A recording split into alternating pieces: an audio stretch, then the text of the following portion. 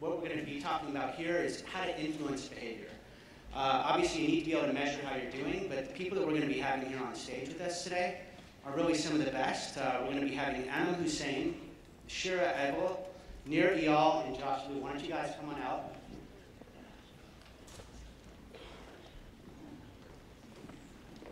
Nir, I'll take this one. All right, sure.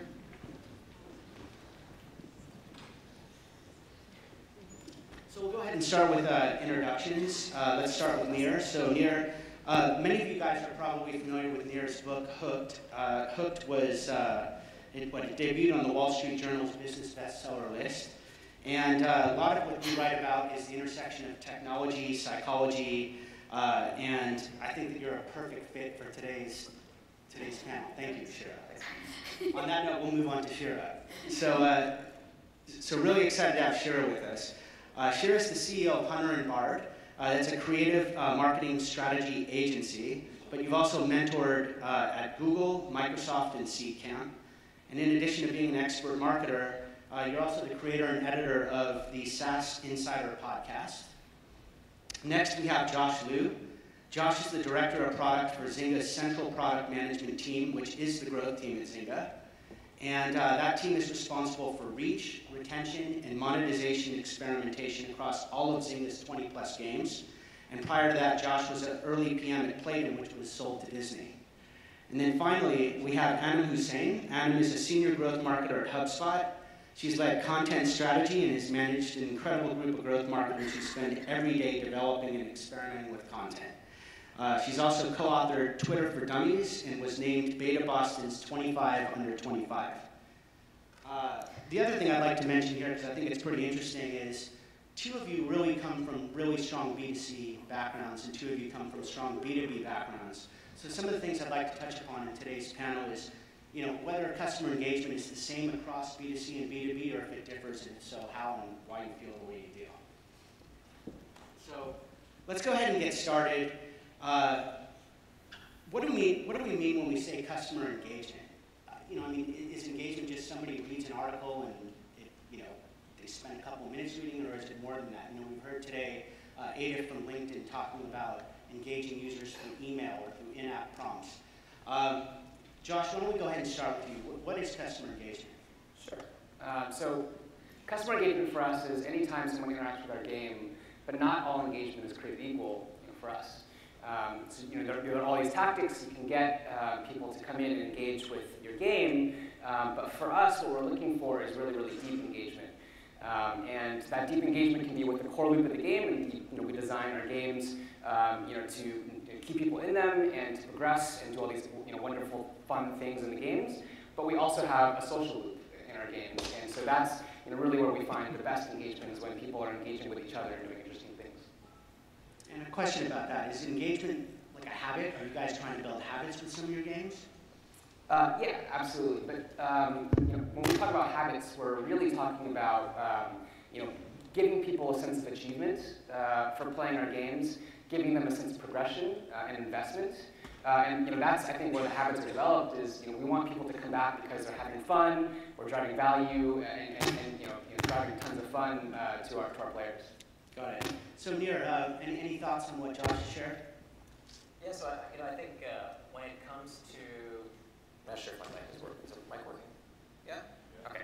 I think when it comes to engagement, I think what we're all terrified of in building our products is that we nail growth, but without engagement, we become a leaky bucket business. So the best thing you can do to grow your business, we don't really care about just new users. We care about total users. And so without engagement, without retaining our users, and continually providing the users that we've spent all this time and effort growth hacking our way into, if we can't hold on to them, we've got nothing. I can't tell you how many companies I've seen kind of come and go. Silicon Valley graveyards are littered with these companies that figured out some amazing viral strategy, and then they lose all their users because people don't keep coming back. Right. So I think it's safe to say that engagement happens at every stage of the funnel. It's not just something that you use to acquire users, although you can certainly engage users through content marketing, for example, through an email.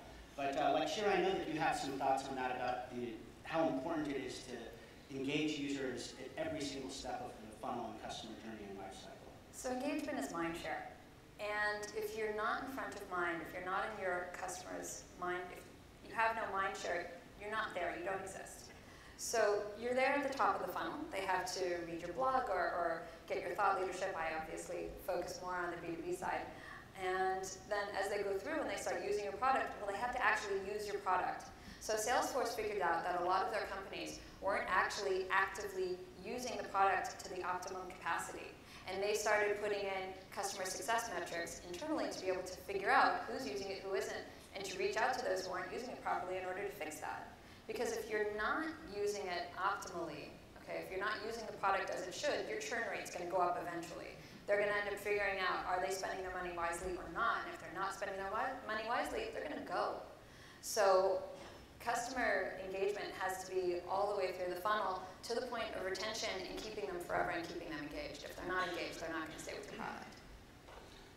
So Adam, I'd love to hear what you have to say coming from HubSpot. Yeah, it's a great segue into HubSpot. So I think it's easier to ask what engagement isn't, because engagement can be so many different things. And one thing that I think you can really easily get caught up on is engagement metrics that don't actually matter.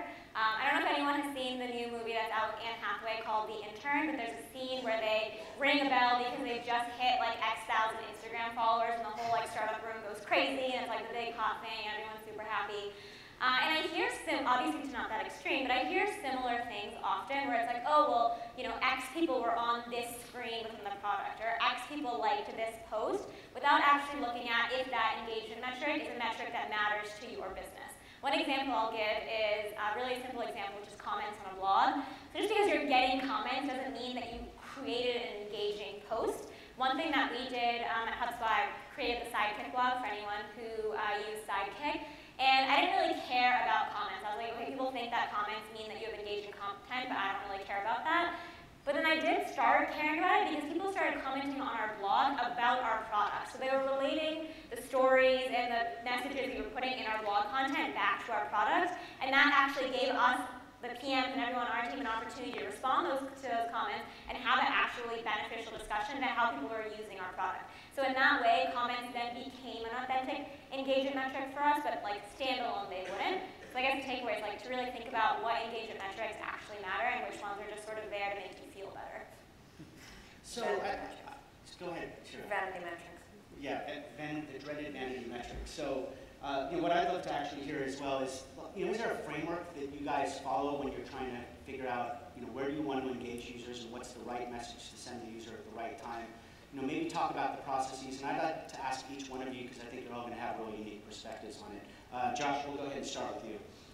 Sure. So the way we think about engagement, there's no gold benchmark at Zynga. We design our products to so all of our products are mobile products at this point.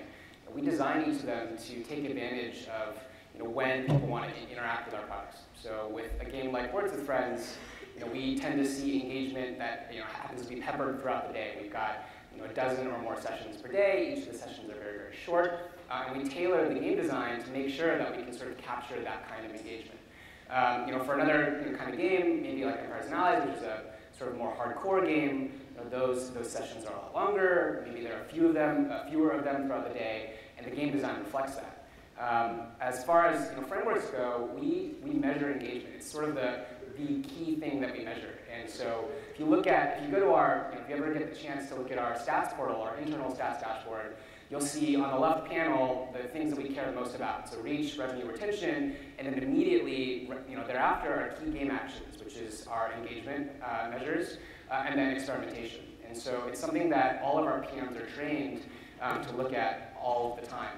And that's the lens that we view all of our experiments through, our feature sets, everything. And Nir, how about for you? Is there kind of a framework that you follow? And obviously in your writings, you talk about the hooked model. Maybe you can talk a bit about that for people that may not have. Yeah, so I'm a little bit partial to the hook model. I like that model. It's a 4-step process: trigger, action, reward, investment.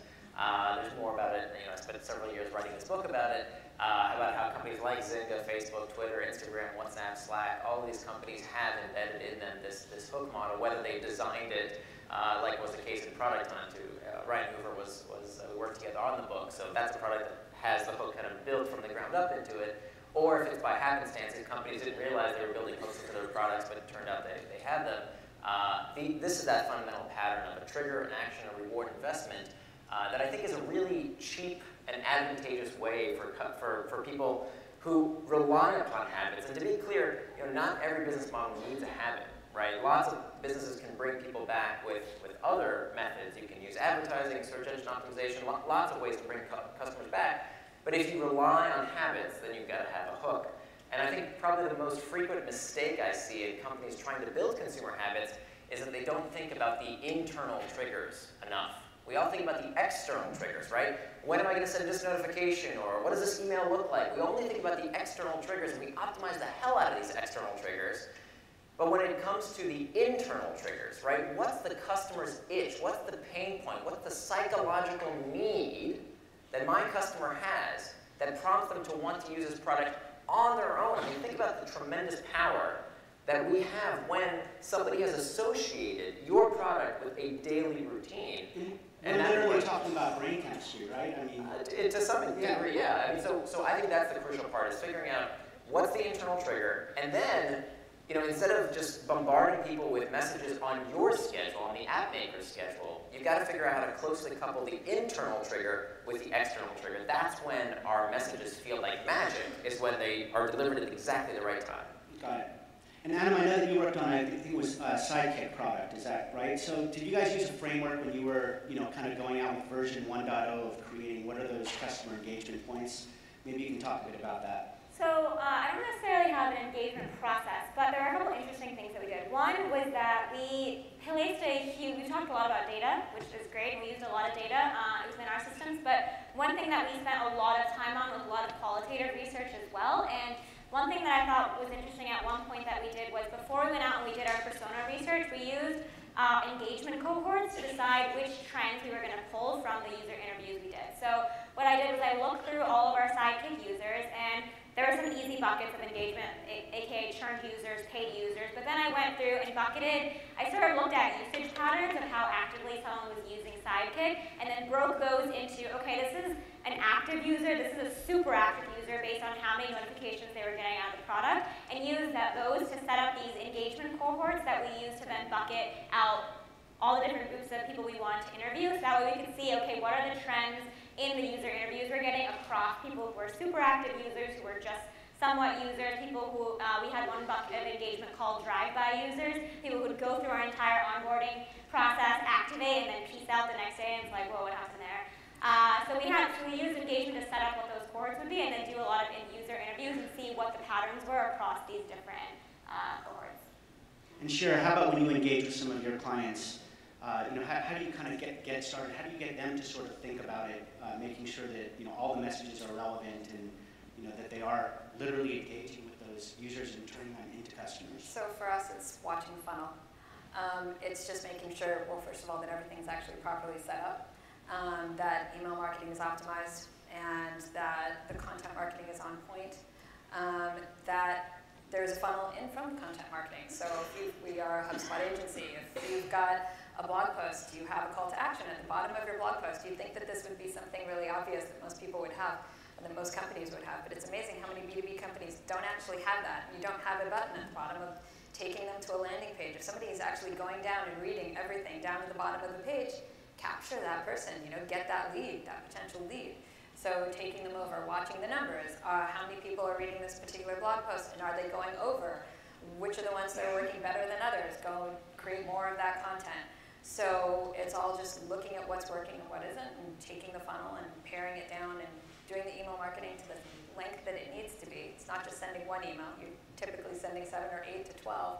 So it's all of that and seeing how the engagement goes, who dries off, who doesn't, and then watch the personas and see who stays and who doesn't. And I think I recall that you mentioned to me that you were pretty blown away at how many of your clients actually think about appealing to themselves when they're creating some of this content, as opposed to actually thinking about the personas and the actual users who they're trying to engage and trigger. So that's another thing. Don't write about your own company. Just don't write about you. Write about your industry. Write about helpful information that's for the people.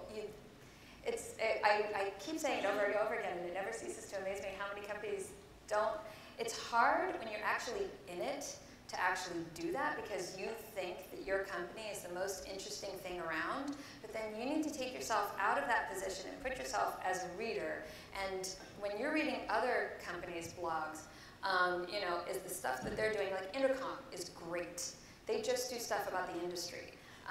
Heaton was amazing with Kissmetrics. Neil Patel handled that beautifully. Everything was, 90% of their blog posts were about industry posts that was helpful information that pulled people in and brought people back. And they captured an industry from it. Great.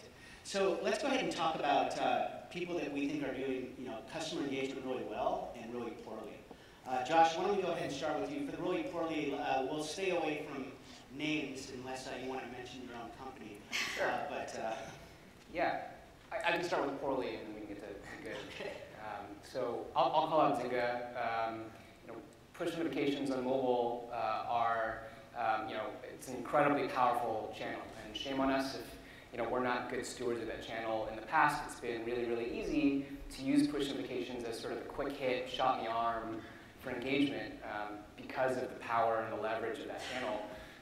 You know, we're sort of, you know, realizing, you know, in the last couple months, well, last year or so, that, you know, we have to be really good stewards of that channel because it's a channel that has stayed strong, and if you use it correctly, remains strong.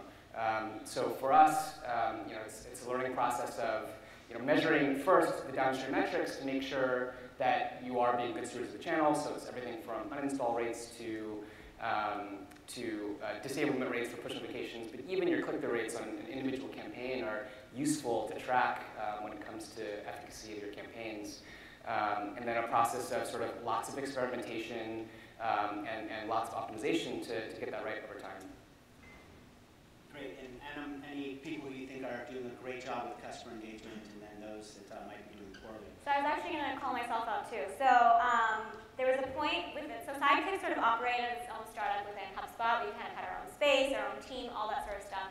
And so because we were this like little startup, we didn't really have people focused on specific roles. So, you know, I came in as the first marketer and started setting up email marketing workflows. And once we had our first customer support person, they were setting up customer support workflows. And people just kept being added to the team who were taking ownership of areas. But we never actually had ownership of email until one day we realized we were on all these spam reports. And it's because we kept adding more people who were adding in their own workflows that we all of a sudden had like 10 different workflows going to all these different people. And a given user could get like dozens of emails from just Sidekick their first week of signing up, and it was just driving people crazy. So we kind of effed up engagement at that point. We had to do a really long and thorough, it was like a full day workshop where me and Dan Walchnox, who came on our team, had to go through literally every single email that goes out of our system and dissect which ones were working, which ones weren't, which ones had high unsubscribe rates, which some of them, I can't even like share what the unsubscribe rate was for some of them because everyone would probably be shamed. But there were some that were really bad and we just weren't watching it because we were so focused on just hustling and GSD and going that we didn't really set up enough mechanisms to monitor how our emails were doing. So then we put in some processes to make sure that we could actually see, if there was an unusual amount of emails sent out per day, that we would be alerted of that and make sure that everything was sort of working well. And sure, are you going to call yourself out as well here? I am actually. Okay, I have an agency, so it's a matter of the cobbler has no shoes. So even though we do inbound marketing and we do design and branding, we don't actually get to practice as much as we like because we're too busy working on client work. So we've done newsletters of maybe we did like 1 month where we were good at it. And then the rest of the time we just get too busy on client work and it just doesn't end up getting sent out. But if you don't end up I know the power of it. I know how much it means to be able to send it out, and I know that it brings in work. But on the other hand, when everybody's busy working on work, getting the focus to go back to building the agency work is a whole other thing. So just getting distracted. So would you guys agree that it's good to take risks, try to push the envelope when you're trying to engage with customers and figure out what's working and what's not, or are you really in jeopardy of losing people for life if you just go too far? So test 3 times. Okay, Nir, any thoughts? I think the problem that I see happening is not about crazy ideas or too off the mark ideas. I think it's What we tend to build, and we all probably go back to our organizations, and we have this backlog of 100 different things we wish we could do, but there's not much discipline about why we should do this before this before this. It's, oh, that loud customer said we should do it, or the investor says we should do it, or the highest paid person in the room says we should do it. And sometimes things are super easy to test, right? We can test copy very easily. Why not just give it a shot? But you know, some of these things are fundamentally very, very heavy projects. And so for that, I think that we need a better framework than just, you know, some loud customers think this is a good idea. So that's why I turned to consumer psychology, not just the principles around the Hook model, but consumer psychology in general to help us understand what we should prioritize. Yeah, and I think that's a great point that, you know, really this is an element of product design. You know, whether it's a software product that you're designing, a hardware product that you're designing. I think that a lot of these engagement prompts are literally designed and built into the product, at least those that are succeeding the most. I don't believe they're accidental too often. So in the last couple minutes we have before we move to Q&A, is there, you know, like maybe we'll just give ourselves 30 seconds. Is there one point you'd like the audience to leave with today about customer engagement? If not, that's okay, but if there is. That it's not by mistake, right? That we think that many of these products that we find ourselves hooked to, they got lucky, right? They just stumbled on a great product design, and nothing could be further from the truth. I mean, for those of you who have worked in those companies or know people who work in those companies, I mean, these products are engineered.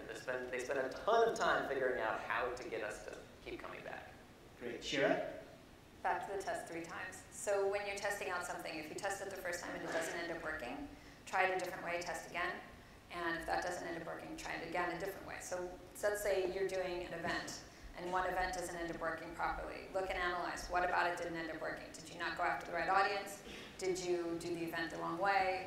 And then try it again. And then try things 3 times in 3 different ways to be able to figure out if something really does work or doesn't work, to figure out if it's right for you or not. Webinars, that type of thing. When you're looking at engagement, something may be off, but the off may be you as opposed to the actual medium itself. Got it. Josh? So for us, you know, the thing that we've learned, and it sounds obvious, but when you screw up with engagement and you lose somebody, the single best way that we've found of getting that somebody back is socially driven.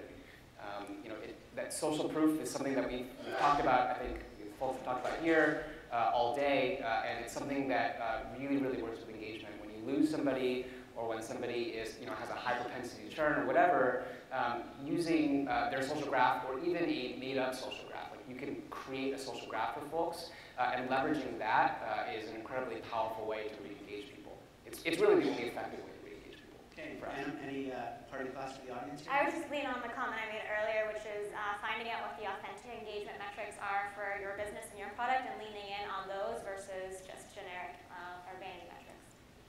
Excellent. I think we have a few minutes for Q&A. So does anyone have any questions for our panelists? Okay, we have a couple here in front.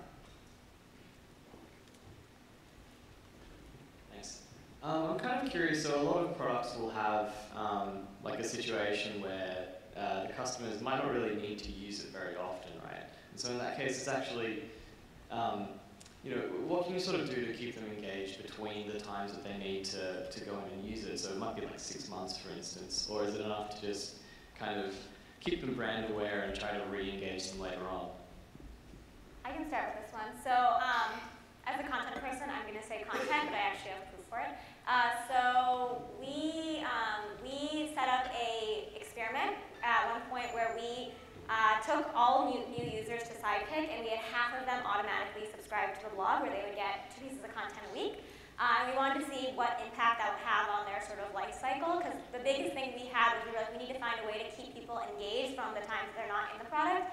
And I forget the exact numbers now, but we did see that there was significantly improvement in long-term retention for the people that we subscribed to the blog versus the people who didn't, because we had some mechanism to stay engaged with them. Now, it doesn't always have to be content. We later tried another workflow that just sent them like a piece of advice on how to help improve using their usage of the product once a week, and that also helped increase retention. But point is we just used email or content as a way to keep people engaged, and that helped us increase our long-term retention for our users.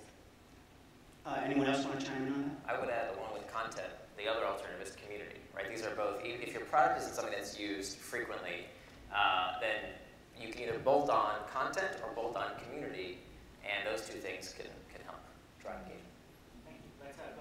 a question from the front. Yeah, Nuri, you mentioned tying external triggers to internal triggers as being a key to really unlock the kind of magic and tie directly from the core value exchange or core need that you solve. I'm just curious about philosophies or examples of tying external triggers to internal triggers. Yeah, so right now, when we send out these external triggers, we really don't know very much around why we send them at the times we do. And so what I like to see is companies that can think of creative ways to use data, to use what I call the investment phase of the hook, to figure out when to load the next trigger, when to send the next piece of outreach or next piece of the next external trigger. And so there's all these data sources that we could collect if we asked for them, right? So we can use calendar information, right? So Salesforce bought Tempo, is that right? Salesforce bought them? Right, I think so. Microsoft. Was it Microsoft?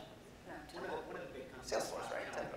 The calendaring app, right? So there's a lot of data in people's calendaring apps, right? Around, if we know that you're busy during a certain meeting, don't bother me, right? So that's a great idea for when we can provide external triggers. For example, I worked with a company that was all about a sales-oriented product, a product for salespeople, and they figured out the internal trigger for their user. What they felt first thing in the morning was this uncertainty about what do I do next. That was the customer's internal trigger, this uncertainty about what is the highest value thing I could do right now.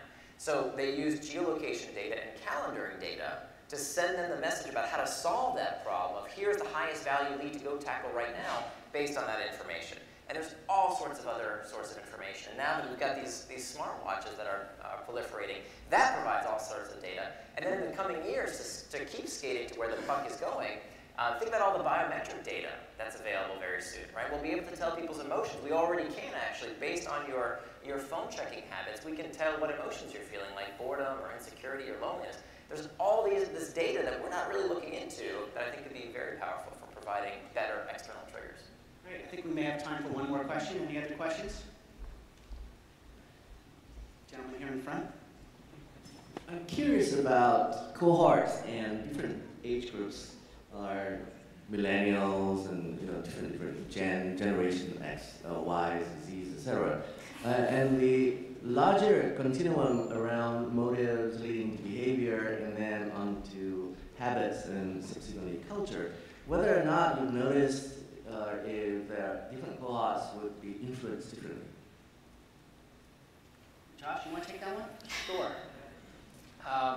It's a good question. The short answer is yes. We do notice stark behavior pattern differences between generations. A good example of that might be in mobile games. One of the biggest challenges is distribution. And so what we find is that generally when you have a really big game, it starts with young people. And young people are the first to adopt, and so you target them in certain ways with your marketing messaging or your viral features, whatever it is.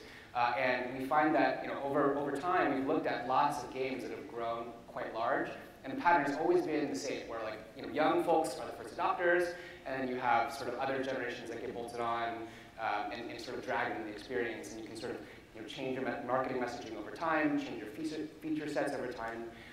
And so that's something we've noticed in games. I don't know how, if you guys have seen anything like that, but that's sort of the most stark sort of example that we see. Excellent. Well, I want to thank all of our panelists. I think this, hopefully everyone found it as good as I did. I really enjoyed it. So let's give a round of applause to everyone.